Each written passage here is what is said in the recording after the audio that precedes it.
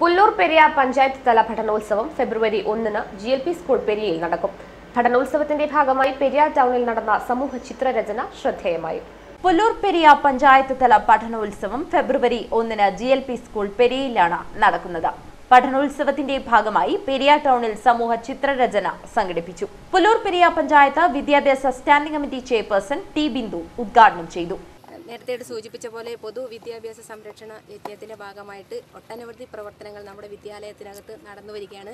അതിന്റെ ഭാഗമായിട്ട് പഠനോത്സവം നടത്താൻ വേണ്ടി തീരുമാനിച്ചതിന്റെ ഭാഗമായിട്ട് നടക്കുന്ന സമൂഹ ചിത്രരചനയാണ് ഇന്നിവിടെ സംഘടിപ്പിച്ചിട്ടുള്ളത്.